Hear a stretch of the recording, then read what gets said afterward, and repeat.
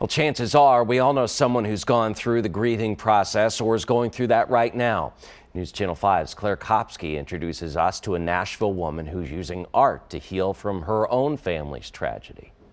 All I remember is screaming for a while. That was 7 years ago when a sheriff's deputy showed up at her parents' doorstep. I heard my aunt say, "Is he dead?" And he was like, yes, they, got into a major car accident. And yeah.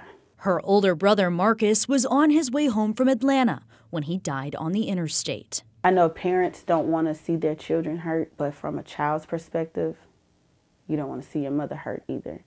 So I didn't want her hurting twice at the loss of my brother and seeing me cry. So I didn't cry for a long time, for about a year. While her other family members were grieving, she says she tried to be strong.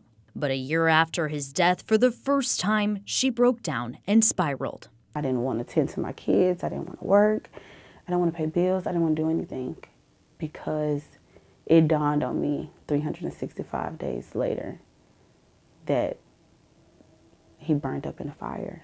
Like he had no chance. In time, she found peace in painting, a creative outlet she shared with her brother, now with her own makeup twist. He drew too. So that is a connection that I have, For other people, I'm not sure who they lost or what their connection is, but finding that connection with the person that you lost is what helped me through my grieving process. From a grieving tool to a business, her company, Beauty Mark, is making statements. We're adding beauty to what's already marked. So I've done Christmas faces, I've done a Halloween series, Mardi Gras series, and coming up for 2022, I will be doing astrology, and starting next month, Black History Month and Valentine's Day. Brittany says she hopes her creations will inspire others who lost a loved one to take the time to grieve and then dig deep to find true healing.